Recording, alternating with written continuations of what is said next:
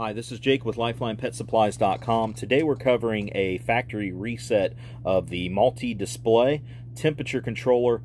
This controller is found on the new Lifeline Pet Supplies Puppy, Kitten, and Pet Incubator ICU units.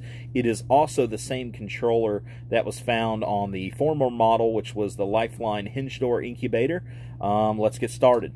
Okay, so there's a lot of reasons you may want to do a factory reset, but one of the main reasons, and what I'm going to speak about today, is you've gone through a previous video and you've checked your settings for the unit to make sure that they correspond with the top of the unit, that the HD's either at 0.1 for the new model or 0.2 for the hinge door. That the CD is properly set, and that those aren't out of whack too far, because that heating difference controls when the heating mechanism, lamp or heating fan, kicks on or off, and then the CD actually sets the cooling difference. So that controls when the fan would kick on and off. A secondary control for that is the P7. Which delays the fan in minutes, which is usually used for newborn puppies, and we do delay it when it first comes to you, because you don't want to draw a draft over puppies. You just want the unit to kick the fan on if it's truly overheating. So make sure you're following the directions, which are found right here on the top of the unit. You can also find those for the hinge door models in the Learning Center. We still have a link to the page. If you go to the product description page, you're going to find that information down in the manuals and instructions, and we generally have a video tab right on the product page. Scroll down to the middle of the page. You can save it, print it, look at that information. There's videos. We have a ton of resources there, as well as our Learning Center. So take a look at that if you've got the hinge door model, and let's dig into a factory reset. So on a factory reset, basically what we're doing is resetting this controller back to the initial factory settings when we receive it from the manufacturer of the controller. When I say factory settings, that's not our factory, and it resets it directly back to what we set them for when they leave. So when we do a factory reset, we have to follow the instructions to set it back to the correct parameters. So if you've got a lamp or your heating device is not shutting off when it's supposed to, and you've checked the internal HD and CD settings and those are correct, you could have a stuck switch internal in the controller, and that usually can be resolved with a factory reset. Now, if you do the factory reset and you continue to see it, you need to contact us at technicalsupport.com, and if that unit's under warranty, we will have you send that controller box and do a repair here, or you also have the option of us sending you a new controller if that is under warranty, completely covered under the warranty of the unit.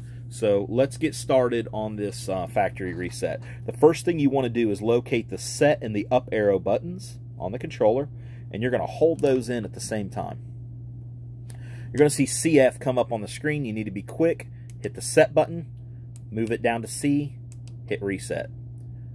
Now we reset that unit, and you're going to see it in Fahrenheit. Okay, so we're going to do it one more time and go back, or in Celsius. You're going to do it one more time.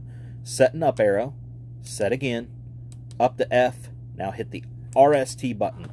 You're going to see that flash. You're going to see the unit go back to the current reading temperature of wherever you are, internal of the incubator, with the sensor located at the back here, the temperature sensor. You're going to see that go to the current reading, what that sensor is currently reading. Now we're going to be back at 27 Fahrenheit because we've done a factory reset. So what we're going to do is hold the set button. We're going to go back at the top of the unit, what I spoke about before. We're going to reset all those settings back to factory settings. I'm going to pause this and come back. It should be pretty easy to follow those. I'm going to do one here really quick and show you what that looks like. So hold in your set button. There's your HD setting. That should go to 0.1. Go up arrow, set again. That setting should be at 1.0. Set again. Up arrow to the LS, we don't set that. Up arrow to the HS, we don't set that. Calibration should be at 0.0, and it is. Set again to go back. Up arrow to P7. That should be delayed to 1 minute on the incubator, so we'll hit set there. And back to P7. Now up AH, alarm high. This is the audible alarm for high and low. Set that to 2.0. Set.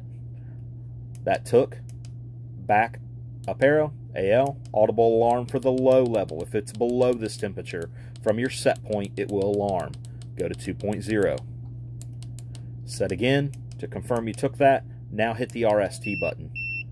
Okay, so now it's alarming currently high because we have it set for 27 degrees Fahrenheit, right? We set it back for the factory settings, and so it's alarming. So any button to stop that. Now we just push and release quickly the set button, and now we're going to hold in our up arrow to take this up to the recommended heat setting for this, the Lifeline Pet Supplies Puppy, Kitten, and Pet Incubator, and that is 89 degrees Fahrenheit. On the hinge door model, we generally recommend 86 because we calibrate that to the lamp. The center point is slightly hotter in that unit, where that light comes down. Works kind of like a natural environment. The new Pet Supplies Puppy, Kitten, and Pet Incubator, the tan model, that unit uses a similar technology to the Archon models. And what I'm doing here is showing you, if you hold in the button, it'll move much quicker when you need to move through a large number.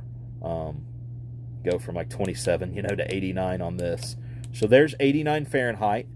We hit set to confirm, and now our temperature's set for that.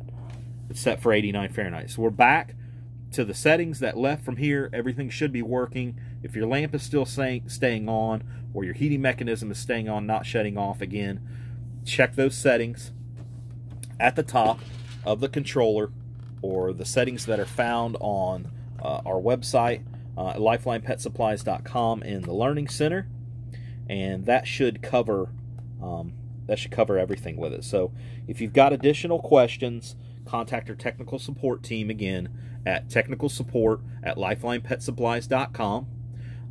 If you want to do some troubleshooting on your own, you can look on the product page, scroll down to the middle, you'll find manuals and instructions or videos, or check out our Learning Center for additional information. Thank you for choosing lifelinepetsupplies.com.